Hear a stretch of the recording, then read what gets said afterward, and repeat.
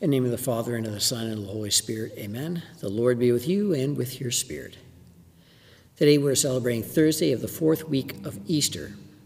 And as we prepare ourselves for this liturgy, let us ask for God's healing in our lives. Lord Jesus, you heal the contrite. Lord, have mercy. Lord, have mercy. Christ Jesus, he came to call sinners. Christ, have mercy. Christ, have mercy. Lord Jesus, you plead for us at the right hand of the Father. Lord, have mercy. Lord, have mercy. May Almighty God have mercy on us, forgive us our sins, and bring us to everlasting life.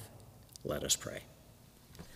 O God, who restore human nature to yet greater dignity than at its beginnings, look upon the amazing mystery of your loving kindness, and in those you have chosen to make new, through the wonder of rebirth, may you preserve the gifts of your enduring grace and blessing. We ask this through our Lord Jesus Christ, your Son, who lives and reigns with you in the unity of the Holy Spirit, God forever and ever.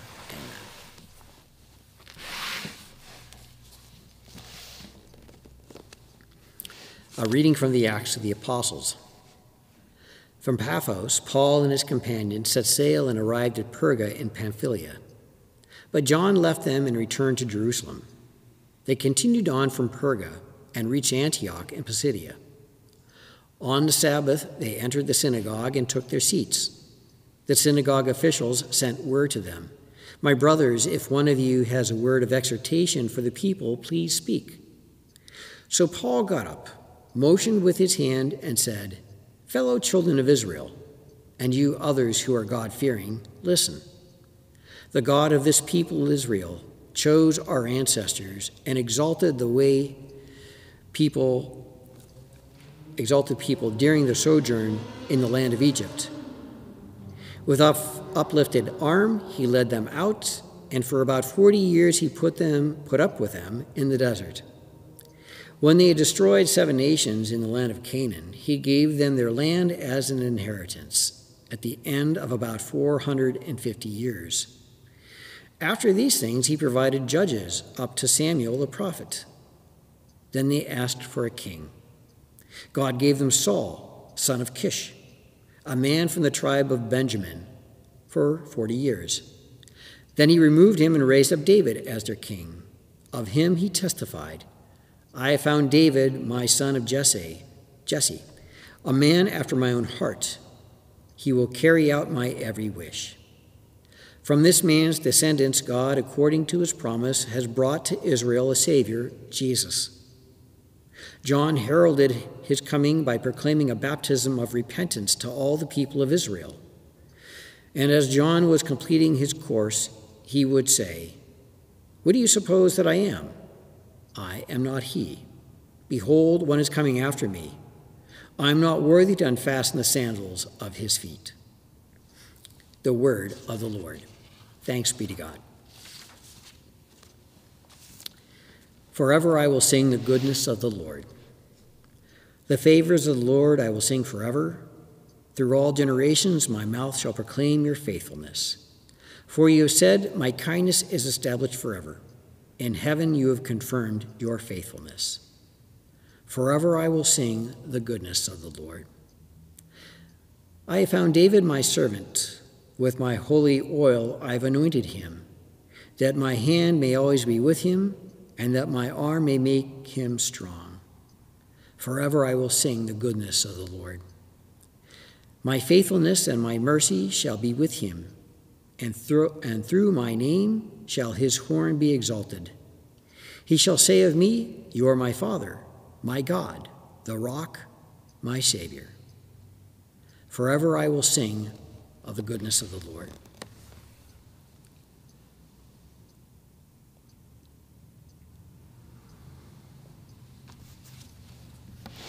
The Lord be with you and with your spirit. A reading from the Holy Gospel according to John. Glory to you, O Lord. When John had washed the disciples' feet, he said to them, "Amen, amen, I say to you, no slave is greater than his master, nor any messenger greater than the one who sent him. If you understand this, blessed are you if you do it. I'm not speaking of all of you. I know those whom I have chosen. But so that the scripture might be fulfilled, the one who ate my food has raised his heel against me. From now on, I am telling you before it happens, so that when it happens, you may believe that I am. Amen, amen, I say to you, whoever receives the one I send receives me, and whoever receives me receives the one who sent me. The gospel of the Lord. Praise to you, Lord Jesus Christ. The Gospels clearly make a case that Jesus knew that he was going to be betrayed and who his betrayer was. And perhaps it does this for theological reasons. First off, it declares or illustrates that Jesus, that the Son of God, is clairvoyant, that he knows the future, that he's aware of this master plan that is laid out that can't be deviated from. On the other hand, it makes a case that Jesus knew who his betrayer was and had the opportunity to escape if that was part of the plan. So Jesus isn't victimized in all of this, that somehow he is just fulfilling a larger plan. But I think there's something more to be learned from this. So if Jesus knows who his betrayer is, we need to pay attention to how Jesus treats that betrayer. He doesn't out him. He doesn't single him out necessarily. And even though he says some rough words about it'd be better for him if he has never been born, when it comes to dealing with Judas, there's still the same level of compassion and acceptance as he does the other apostles. So when Jesus says, one of you is going to betray me, they all start to ask questions. And their denial of that it's them kind of betrays the fact that probably deep down inside they're wondering if Jesus can't read their minds. Because I'm sure for each of the disciples, there was something about Jesus that they didn't quite totally swallow or accept.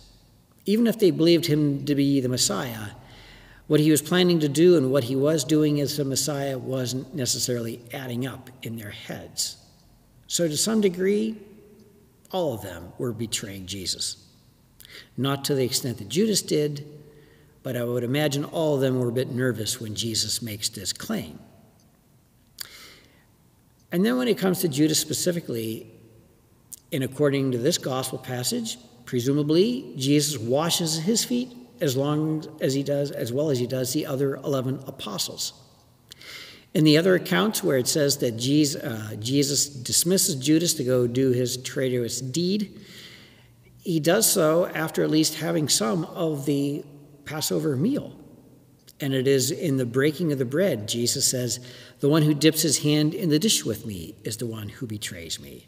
In one account, it is Jesus handing him the morsel of food that indicates who the betrayer is. In this gospel passage, Jesus simply says, and is quoting the Psalms to say, the one who's eaten my bread is the one who's raised the heel against me. And that's not to imply that the psalm was prophesying that Jesus was going to be betrayed by somebody. I think the psalm was simply addressing the fact that we encounter betrayal in our relationships all the time, even those who are close to us. And the reason why it's able to say that is because betrayal happens at a variety of levels. It's always inherently there because who we want and who we expect to have in a relationship are not the real person. And so relationships are about acceptance of that discontinuity between what we want and who the other person is. And so this is evident when we're doing marriage prep. There's a survey that we give to young couples that are taking a test to see how well they're communicating on all the different aspects regarding marriage. And there's a bunch of statements, and they either disagree or disagree with the statement as individuals.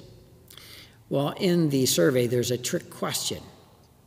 It's a hypothetical but absolute statement.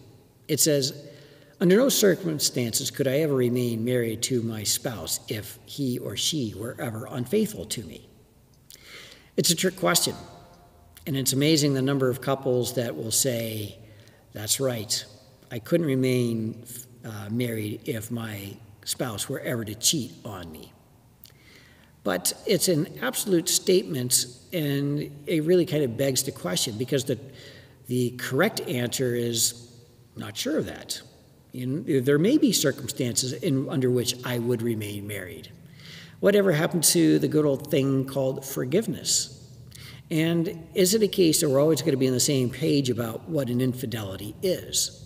If you automatically assume the worst case scenario, then there's a whole bunch of other cases that still constitute an infidelity at some level, at some kind. And if you understand that that's an infidelity, is that unforgivable as well? And so I think that the psalmist, when it says, "The one who's eaten my food has raised his heel against me," is simply addressing the reality of our lives. Jesus gives us an example. Here he is betrayed. His life is sold out from under him for 30 gold coins, supposedly.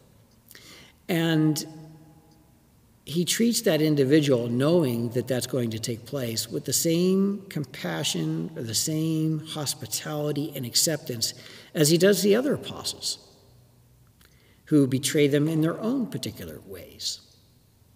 So Jesus demonstrates that the grace of God, the love that's inherent and required of relationships, is a thing that allows us to deal with and to bridge the differences, the flaws, the imperfections of one another, of ourselves and the people that we have relationships with. So Jesus treats Judas with amazing compassion, knowing what he's going to do. The problem is Judas was not able to accept that compassion and ended his life because he couldn't deal with the mercy. So if we're going to accept the mercy of God, we, like him, have to accept that our lives are going to be full of tensions, even in the relationships that are closest to us. It is in forgiving that we too become divine. Trusting that God is the author of all our stories, we place our needs and petitions into his loving hands. For the people of God, may we be strengthened by the Holy Spirit in our faith and witness to the gospel, we pray. Lord, hear our prayer. For all those in positions of earthly power, may the Lord grant them charity and prudence in their efforts to bend the arc of history toward justice, we pray. Lord, hear our prayer. For those struggling with difficult decisions and the burdens of circumstances, may God give them grace and strength to endure and overcome, we pray. Lord, hear our prayer. For all who are gathered here, may Christ in the Eucharist continue to transform us for his work in the world, we pray. Lord, hear our prayer. For those who have died, may they rejoice in the presence of God for all eternity, especially for Catholic heresy, for whom this Mass is offered, we pray. Lord, hear our prayer. God, you continue to draw us more deeply into your love, and so we offer these prayers and ask that you answer them according to our need. We ask this through Christ our Lord. Amen.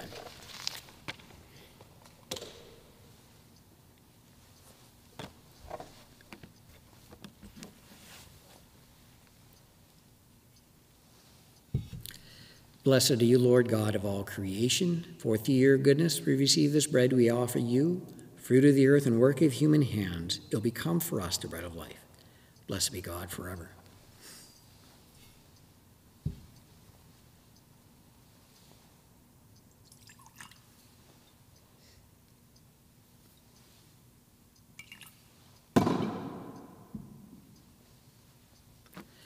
Blessed are you, Lord God of all creation, for through your goodness we receive this wine we offer you, fruit of the vine and work of human hands. It will become our spiritual drink.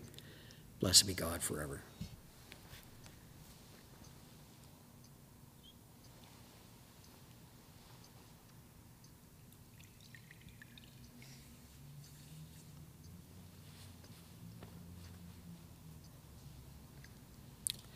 Pray, my sisters and brothers, that my sacrifice and yours may be acceptable to God the Almighty Father. May the Lord accept the sacrifice at your hands for the praise and glory of his name, for our good and the good of his holy church.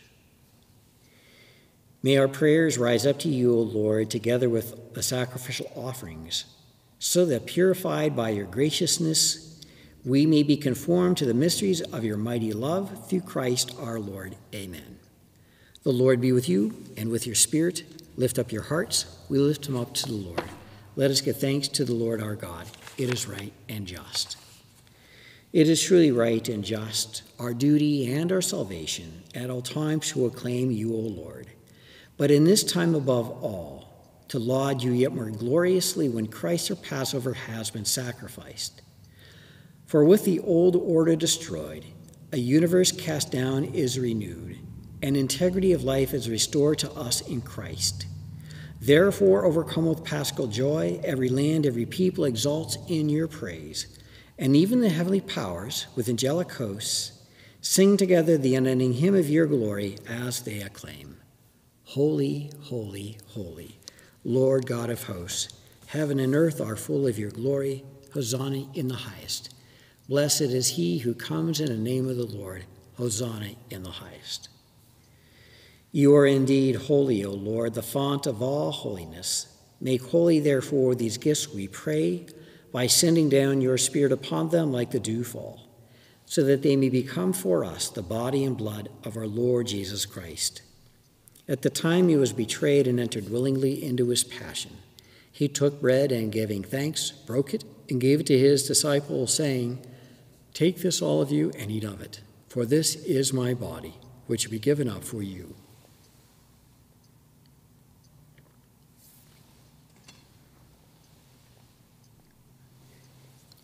In a similar way, when supper was ended, he took the chalice, and once more giving thanks, he gave it to his disciples, saying, "Take this, all of you, and drink from it. For this is the chalice of my blood, the blood of the new and eternal covenant, which will be poured out for you and for many for the forgiveness of sins. Do this in memory of me."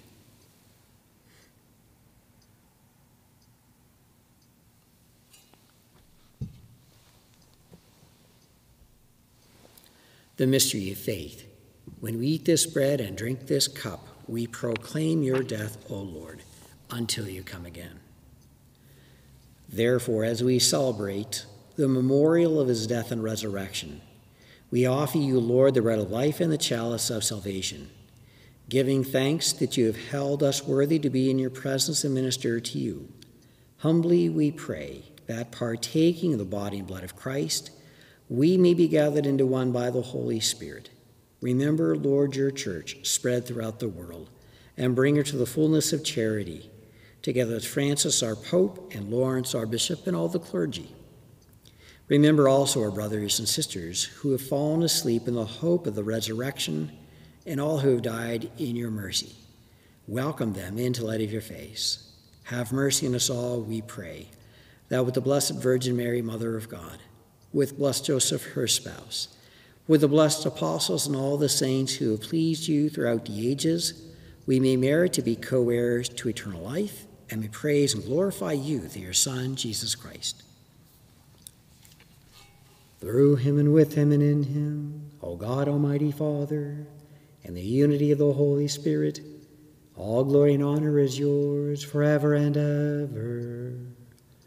Amen. At the Savior's command, informed by divine teaching, we dare to say, Our Father, who art in heaven, hallowed be thy name. Thy kingdom come, thy will be done, on earth as it is in heaven. Give us this day our daily bread, and forgive us our trespasses, as we forgive those who trespass against us. And lead us not into temptation, but deliver us from evil. Deliver us, Lord, we pray, from every evil. Graciously grant peace in our days, that by the help of your mercy we may be always free from sin and safe from all distress, as we await the blessed hope and the coming of our Savior, Jesus Christ. For the kingdom, the power, and the glory are yours, now and forever. Lord Jesus Christ, who said to your apostles, Peace I leave you, my peace I give you. Look not on our sins, but in the faith of your church, and graciously grant her peace and unity in accordance with your will, who lives and reigns forever and ever. Amen. The peace of the Lord be with you always and with your spirit. Lamb of God, you take away the sins of the world, have mercy on us. Lamb of God, you take away the sins of the world, have mercy on us. Lamb of God, you take away the sins of the world, grant us peace.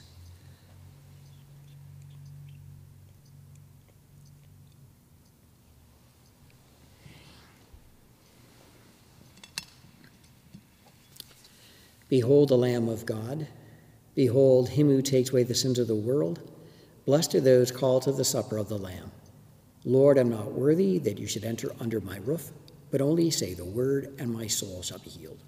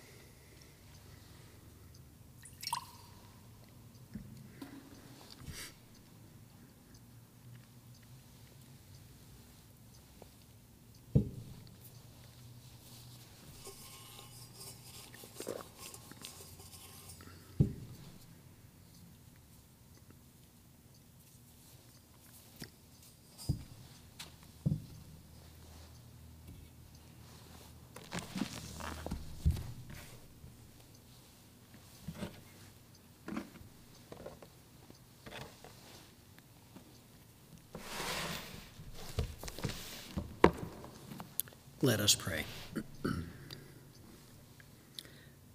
Almighty ever-living God, who restore us to eternal life in the resurrection of Christ, increase in us, we pray, the fruits of this Paschal sacrament, and pour into our hearts the strength of the saving food through Christ our Lord. Amen. The Lord be with you and with your spirit. May Almighty God bless you, the Father, the Son, and the Holy Spirit. Amen. This Mass is ended. Let us go in peace. Thanks be to God.